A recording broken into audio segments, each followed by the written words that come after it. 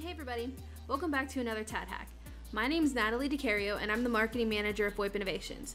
For those who aren't familiar with us, we're a telecom aggregator and carrier that's been in the business for over 10 years. We're able to consolidate telecom services from multiple Tier 1 providers and maintain our own growing network. We offer voice, messaging, emergency services such as E911, fraud mitigation, a customizable billing solution, a client management system, and communications APIs. So let's dig into those APIs a bit more. Our CPaaS product is called App-A-Days, and it's a cloud-based layer that allows software developers to simply and quickly integrate texting, calling, and other communications features into their apps. Basically, we're giving you the ability to manipulate your real-time calls. Here are a few examples of things you can build using App-A-Days. You can notify users of crucial appointments or updates via SMS.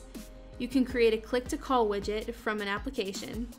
You can request emergency help instantly, or you could provide web-based chat through an application. We even have a customer right now building a school bus tracking application for parents. Now let me show you how to get started with App-A-Days. You'll begin by visiting the admin console by clicking the sign up link below this video, or by visiting the VoIP Innovations resource section on the TADHack website. Once you create your account and get logged in, you'll see that a credit has been automatically applied. From your main dashboard, you'll navigate to the top right drop-down icon and select Developer Services. Once you're on this page, you'll select Create a Dev App. You'll choose from either script XML or specify external script URL. Choosing a script XML means that the XML script will be hosted on our platform. You'll simply name your app, choose your region, and begin writing your script. Once that's all finished, you'll hit Create App. If you're building something that includes SMS, for example, you'll need a phone number for your app to work. If you're using WebRTC, you might not need one at all. To assign a VoIP Innovations number to your app, click the three dots next to your app and choose Assign Numbers.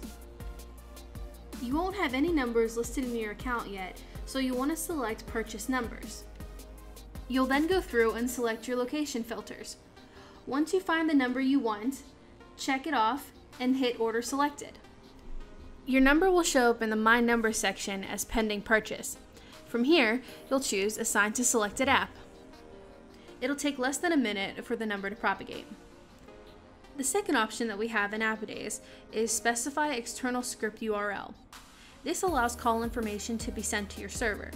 Your server takes the information and provides an XML response back to App-A-Days, telling it what to do with the call.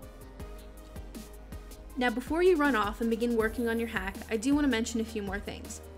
App-A-Days is 100% language agnostic, so you're free to use PHP, Java, Python, .NET, or whatever other language you're comfortable with. If you're using WebRTC, we do recommend using Firefox or Edge as your browser for the best result. Our GitHub account is full of extensive resources as well as SDKs that you're free to use.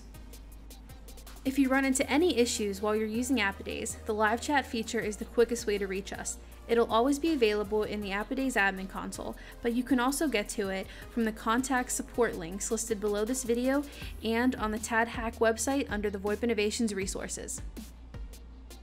Our team is going to be available to you throughout the event, and we're all excited to see the things that you guys can build using our APIs and programmable phone numbers. Good luck and have fun!